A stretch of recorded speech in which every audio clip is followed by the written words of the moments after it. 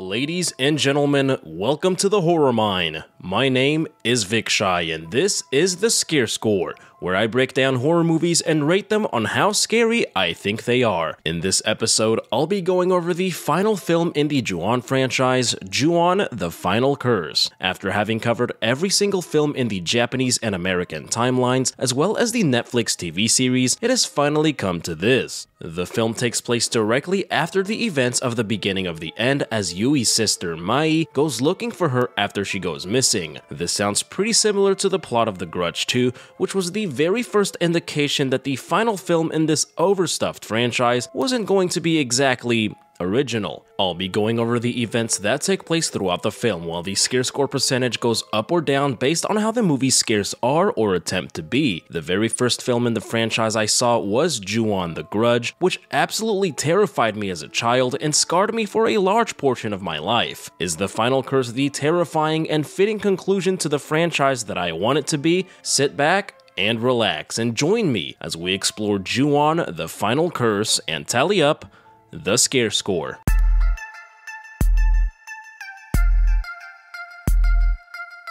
Our movie begins with Kyosuke chaining the front gate of the cursed house. He puts up a very convincing "do not enter" sign and begins laughing hysterically. He believes that getting rid of the house will end the curse. Our first chapter is titled Mai, our main character, who is the sister of Yui, the main character from the beginning of the end. Mai is plagued by nightmares of Yui, who was consumed by the curse in the previous film.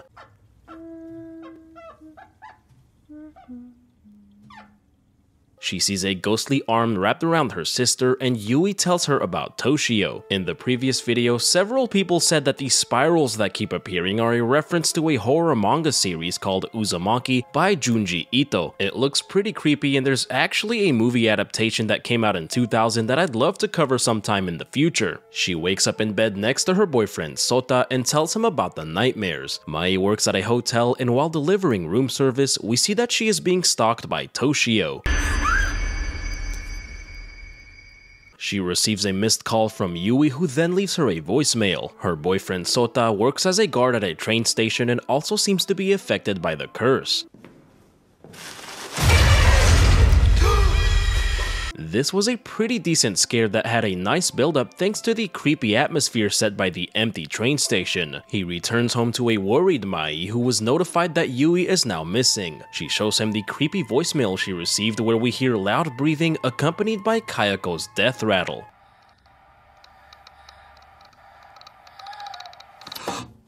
The next chapter is titled Reo and begins with a young girl walking to school with her friend Midori. Midori is the younger sister of Yayoi, who was consumed by the curse 10 years ago. Reo's mother is Takeo Saeki's older sister and adopts Toshio after the death of Kayako and the disappearance of Takeo. Mai receives a box of Yui's belongings from the school containing her notes and Kayako's diary. She learns about Toshio and sees these spirals drawn in the notebook, which leads to a pretty scary jump scare.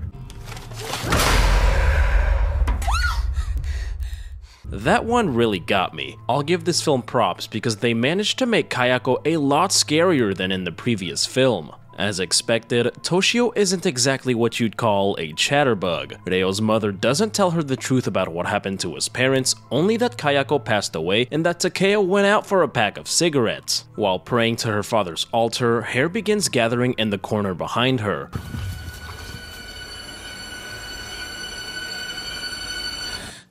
As she walks away, the rice offering turns into mold. The next chapter is titled Enna, a young girl who stays in a hospital next door to Toshio's new house. She becomes curious and uses her phone to zoom into the house. She sees Toshio's spirit walking past, but his physical body is seemingly passed out in a chair. Mai delivers food to a couple celebrating a birthday, and the guests suddenly disappear. She sees Yui's spirit, who says that Toshio is always following her. Again, the subtitles I had weren't the best, but it seems like she is trying to warn Mai so she doesn't suffer the same fate. Of course, this isn't the most descriptive warning and only pushes Mai to dive deeper into the curse. Sota comes home and finds Kayako's diary.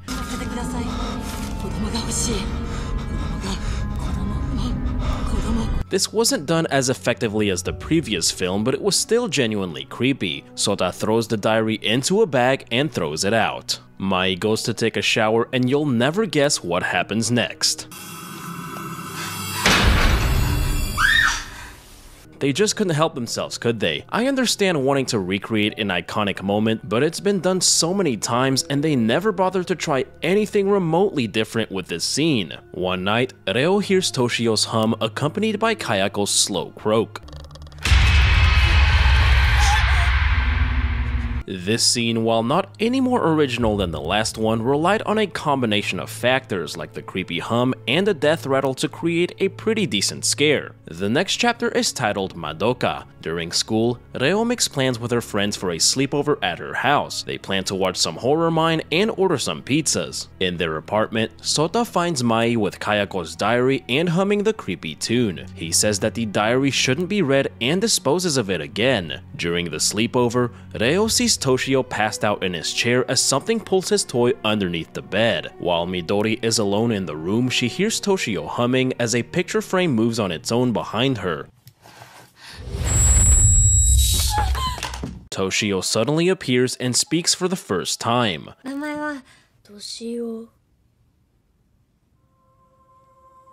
The next chapter is titled Toshio and shows us what happened right after Kayako was killed. As Takeo approached Toshio with a knife, the spirit of Toshio Yamaga appeared as a sort of defense mechanism.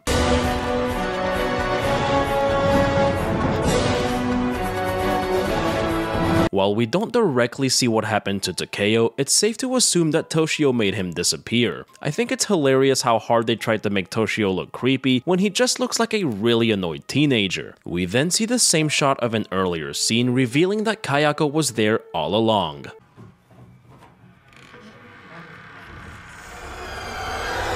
Mai goes to visit the cursed house but sees that it's now just an empty lot. She meets Kyosuke, who is responsible for having the house demolished, and thinks that the Ju-on is over. She begs Kyosuke to tell her about what's going on, but just like every other scene in the movie, it ends abruptly and moves on to the next. In the hospital, Ena is performing her usual routine of stalking Toshio and immediately regrets it. Toshio's shadow appears behind the hospital curtain and cuts to the next scene. At this point, the scene cutting is getting pretty egregious and makes it difficult to invest in any one plotline or scare. Thankfully, the next scene is genuinely terrifying. Sota encounters Kayako at the train station and tells her that the last train has left.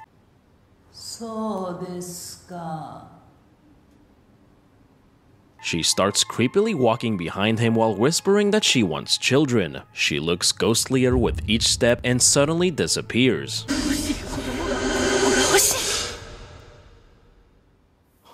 This type of scare is where Ju-on shines. The setting was very atmospherically creepy and Kayako made me super uncomfortable. This is what the earlier films built their terrifying reputation on and something that the later entries never quite managed to recapture, which is a real shame. This may seem a little confusing, but it appears that Mai and Sota have been cursed without having stepped foot in the house or encountering a cursed individual. One explanation for this may be that they became cursed when they came into contact with Kayako's diary. Also, having the house demolished may have allowed the curse to become more powerful and spread. Something similar occurred in the American Grudge films when Karen Davis set fire to the Saeki house. Reo and her friends have a conversation about how weird they think Toshio is. Madoka says they should look him up online, but Midori advises against it. That night, Midori goes to a karaoke lounge on her own. She seems to be having a pretty good time until the video becomes creepily distorted. She calls the clerk, who says there is nothing wrong with the TV. She goes back into the room and sees her older sister Yayoi sitting on the couch. The lights start to flicker in and out, and what happens next was absolutely hilarious to me.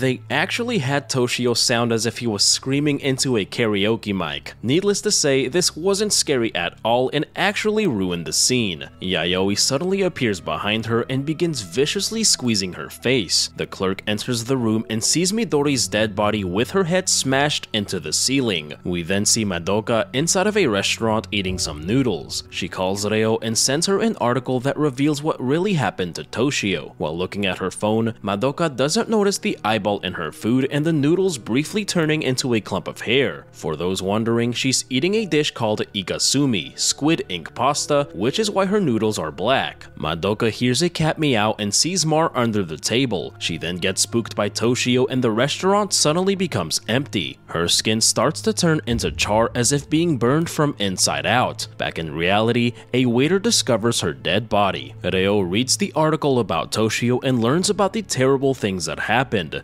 She goes into Toshio's room and his spirit suddenly appears behind her. She rushes out of the room in fear and takes a tumble down the stairs. Her mother comes to her aid and Kayako suddenly appears.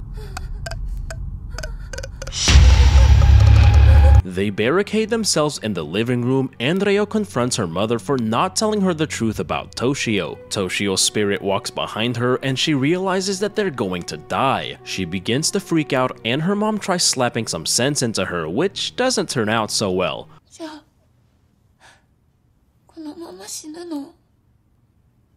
Whoa. That escalated pretty quickly. Believing Toshio is the root of the curse, her mom goes into the kitchen and grabs a knife. She plans on killing Toshio to end it all, but Kayako appears right behind her and pulls her to her death. A distraught Reo picks up the knife and aims to finish what her mother started. She goes into Toshio's room and finds him sitting on the floor.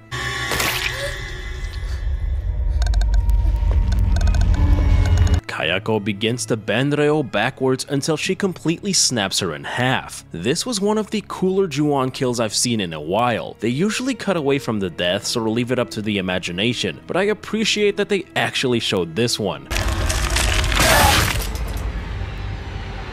The next chapter is titled Sota, and we see Mai going to Reo's house. She briefly sees Toshio in the window but gets no answer at the door. As she walks away, we see Sota was actually following her. He sees Enna peeping through her window and goes to ask her about Toshio. He touches her shoulder and sees a vision of her interaction with him. In this vision, we see Toshio's spirit holding his cat Mar and learn that Enna is terminally ill. It seems like Toshio has a sweet spot for Enna as she is the only character his spirit has really interacted with and not harmed or killed. Sota enters the house and goes into Toshio's room where he sees him passed out in the chair. As he tries to wake him up, Toshio suddenly gets up and begins choking him. Sota starts to choke Toshio back and ends up killing him. He rushes back to his apartment where he sees Kayako's diary in his living room. He grabs the diary and tries burning it on the stove. At the hotel, Mai is lured by an apparition of Sota walking up the stairs. He leads her into an elevator containing the Toshio Boys Choir. At this point, I think the creators of this film have really lost a sense of what is and isn't scary. That night, Sota briefly becomes hypnotized by the diary that he failed to get rid of. He hears knocking at his door but doesn't see anyone when looking through the peephole. The knocking turns extremely aggressive and Kayako begins making her way in through the mail slot.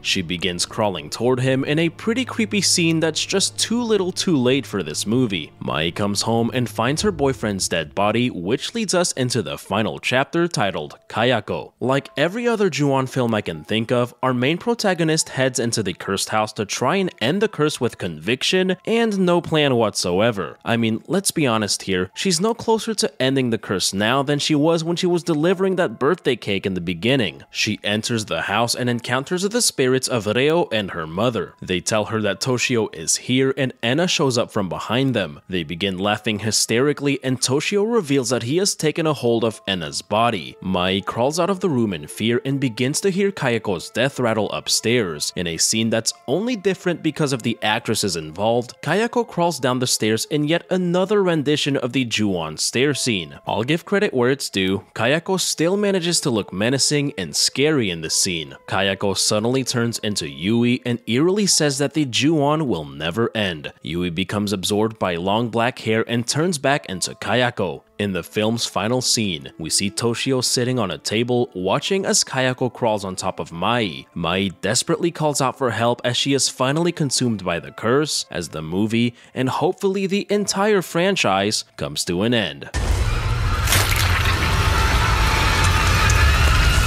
And that, ladies and gentlemen, was Ju-on: The Final Curse. Although I don't really know how final it is, as the film literally ended the same way as Ju-on: The Grudge, and look where that got us. As a huge fan of Ju-on, it's pretty disappointing that this was supposed to be the quote-unquote final film. There was literally zero resolution, and it was pretty much a copy and paste of everything we've already seen. Yes, there were a couple of good scares spread throughout, but there were so many moments that simply made me laugh, giving Ju-on: The Final Curse a not-so-good scare score of 35%. The scariest scene in the film is when Kayako was walking behind Sato in the train station. The atmosphere was immensely creepy, and Kayako is one of the few things they managed to get right in this reboot. Just like I vowed to do nearly 3 months ago, I have covered every single Ju-on/Grudge related film and TV show. That is, until they release a second season of Ju-on Origins or the franchise gets picked up for another reboot/remake. It definitely had its ups and downs, but I had an absolute blast covering this franchise. It's a bittersweet feeling to be finished, but I'm glad we're finally moving on. I want to thank each and every one of you that stuck it out with me throughout this entire series, and I truly appreciate the support. But as always, I hope you all enjoyed the video. Thank you all for tuning in, and I cannot wait to see y'all right back here in the Horror Mine. Y'all stick around. Also, the version of the film I watched didn't have the most accurate subtitles, but it was all I could find.